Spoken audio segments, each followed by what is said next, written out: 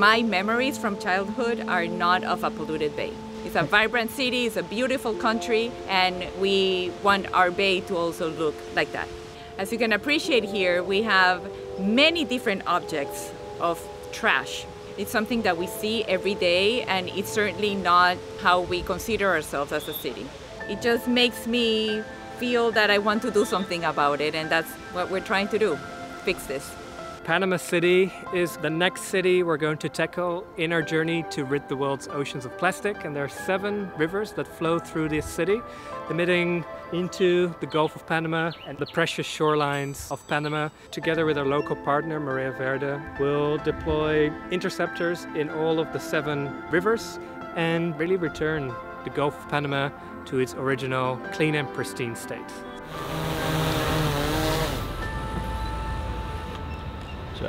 And with this thing here, we're mapping the coastline so that we kind of establish a baseline.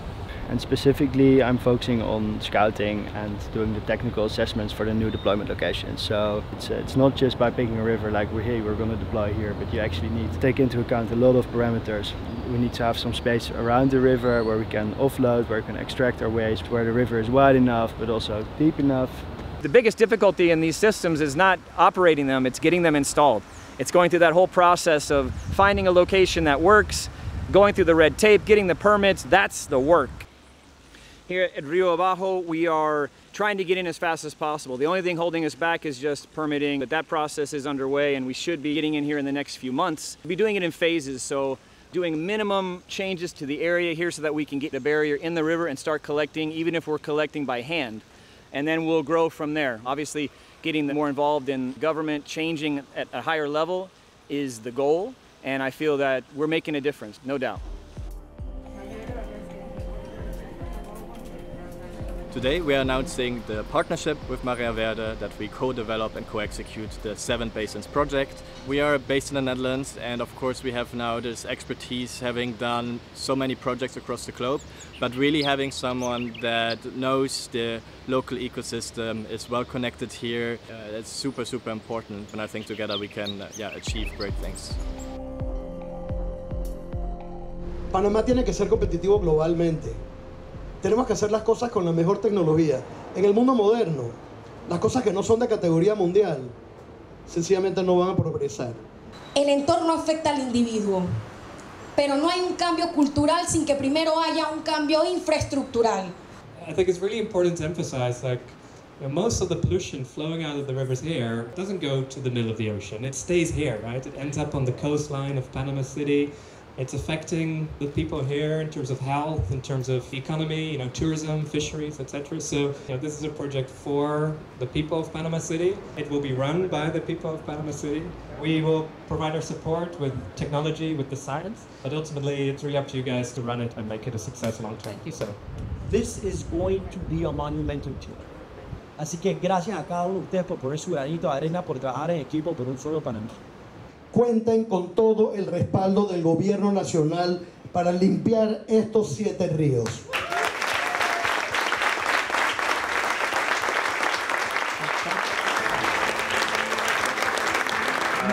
Yeah, I'm excited. It's really good. It's great to hear the words of support from the minister, the mayors. I'm excited to see how much trash we're going to see. So, trying to put a camera out here so we can see what's happening when we can't be out here. Well, having it before the system is good for a few reasons, to see how the water reacts and how the location reacts to a big storm. But it also, Ocean Cleanup can use the images and their software to quantify the volume of garbage that's coming down the river. This software can map out and detect material coming down the river and give a much more accurate volume of garbage that we're dealing with. And then it's also nice to have it on the barrier itself to be able to document the volume of the garbage as it collects and builds, and it basically kind of maps it out and gives you a quantity. So very helpful. When you look at our first 20 rivers, actually most of them, they were not your average river, not average in terms of pollution. Take the Motagua, it's probably the most polluted river on earth. Take the Klang, most polluted river in Malaysia. Cisadana, probably most polluted river in Indonesia. Ozama, most polluted river in Dominican Republic. So us having now done a lot of more research on all these rivers that we need to tackle. What does the average river look like we're going to be operating in the coming years? It looks something like this. You know, it's a small urban drain that is pretty calm in normal conditions but can flow very fast when it rains.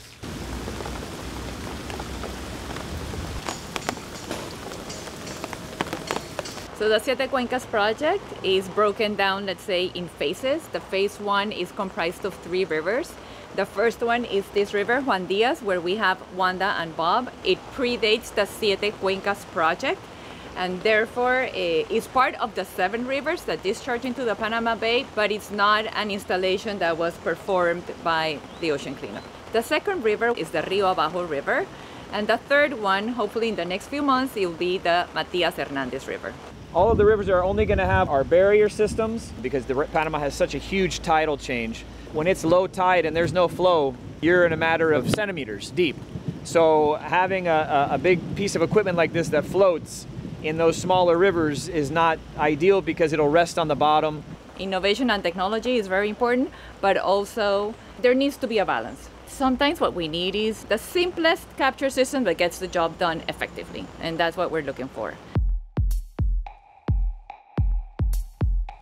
Rio Abajo is our first deployment. So we have around, how many elements are there? 24.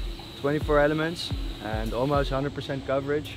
And installation is taking 2 days, but so far pretty good. It's a very important river because it has very high level of pollution, but it flows into the river mouth of a protected area, a mangrove area, and also next to Panama Viejo, which is a UNESCO heritage site. We're still in the pilot phase. Towards the second half of the year we'll get shiny blue barriers. This river is more calm when it's not raining, but once the rain starts, it's gonna look very different than this cute little nice stream we have here now.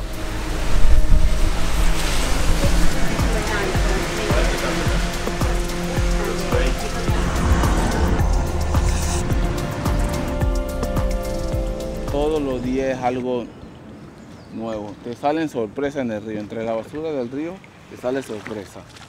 Yeah, this is a typical size catch for right now with medium to small storms that we've been having in the last few months. And right now we're catching what we can in this phase 1.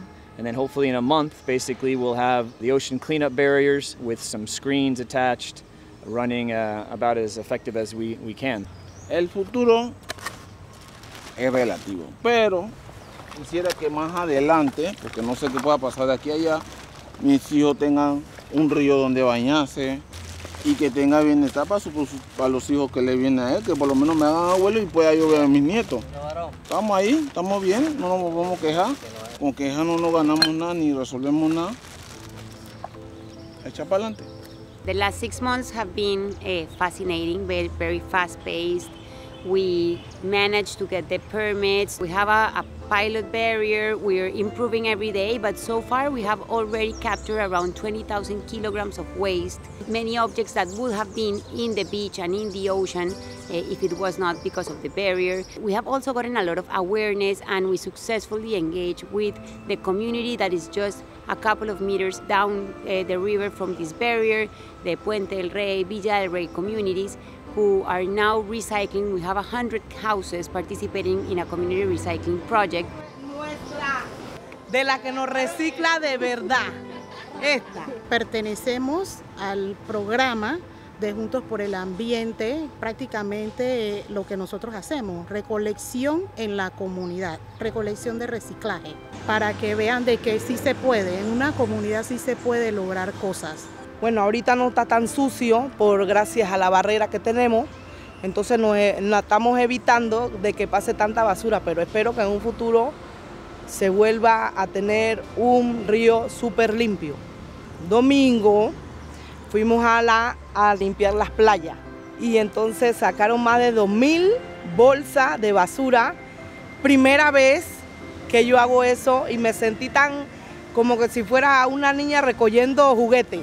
So we usually don't do beach cleanups because we know that it's a very hard work, and then the impact is short-lived because when it rains all the trash comes down in the river, but this one was different because now we have the barrier. It looks very good. Today, especially because we did have a beach cleanup scheduled a few days ago, it's drastically better than it was before we arrived. There's still a lot of legacy plastic, so we need to keep cleaning, but it is just a different scenario, and it's going to help us give more visibility to our impact. It's not going to be done until we don't have to be here. I mean, that's the goal, is that we don't even have to be in this river. It's just a matter of maintaining this river while moving on to others.